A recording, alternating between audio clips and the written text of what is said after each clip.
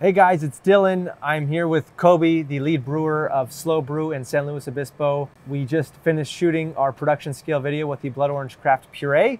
We're gonna be doing a little bit of Q&A with Kobe, get some insight and info, kind of get some answers to the questions that we get all the time at Amoretti. One question we get all the time is how we can add our fermentable sugar-based products. So that would be Craft Puree, Compound, Artisan, Swirl, product lines that have fermentable sugars. How can we add those during fermentation, when and how? So the process will definitely differ from brewery to brewery. However, one way that we've had a lot of success with it is adding it towards the tail end of fermentation, usually like 1 degree Plato or so above the end.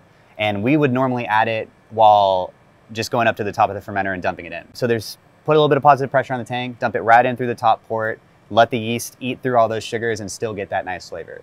Okay, so with a thicker based product like Compound or Artisan, which we use today, what's the best way to get the Artisan to kind of, if you're adding it in fermentation, it sounds like at the top of the tank, what's the best way to get that evenly distributed throughout the fermenter? So prior to adding it, we like to soak the buckets in super hot water to really get them nice and loose. We'll give it probably 5 to 10 minutes with like 180 degree water, shake it up really well to make sure it's nice and homogeneous inside.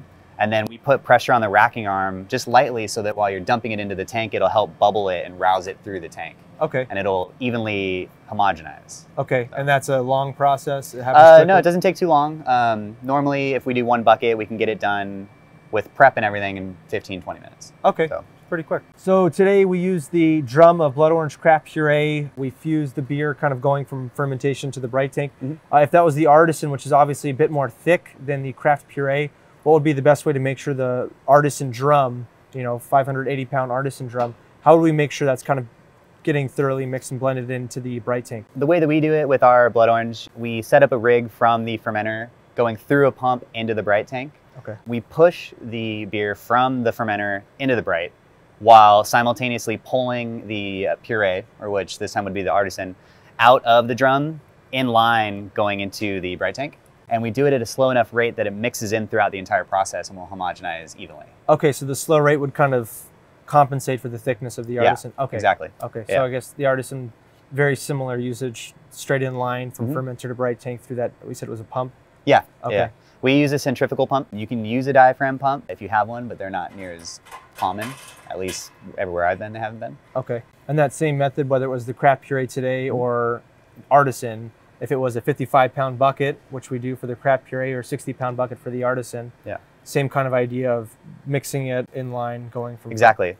Yeah, the goal is really just to mix it nice and slowly. You don't want to put it all in way too early or put it all in way too late because it might not homogenize, especially if you're doing a really big amount.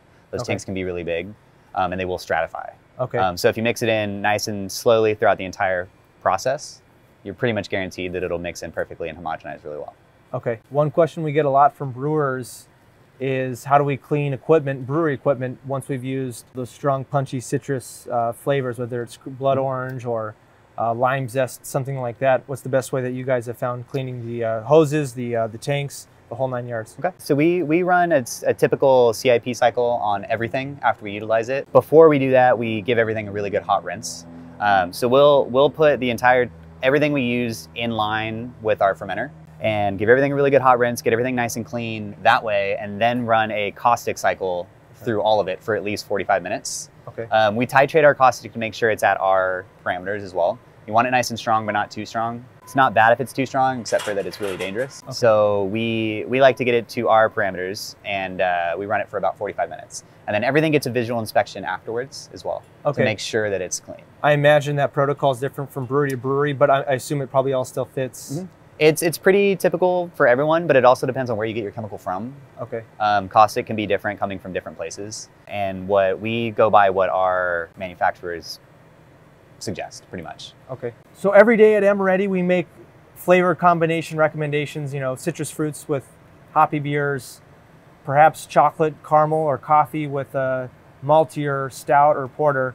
What flavor profiles as a brewer could you, I guess, for any brewer out there who's not used to making beers that aren't so traditional? Well, it all really depends on how weird you want to get. I personally like to strive for the weirdness. Some not so much as others. A lot of people tend to use very light fruits with lighter beers and things like that. Or, I mean, when you're getting into the nice cold weather, pairing something like chocolate with a stout is fantastic. Okay. Like our biggest one is blood orange and a Hefeweizen. Okay. It goes together really well.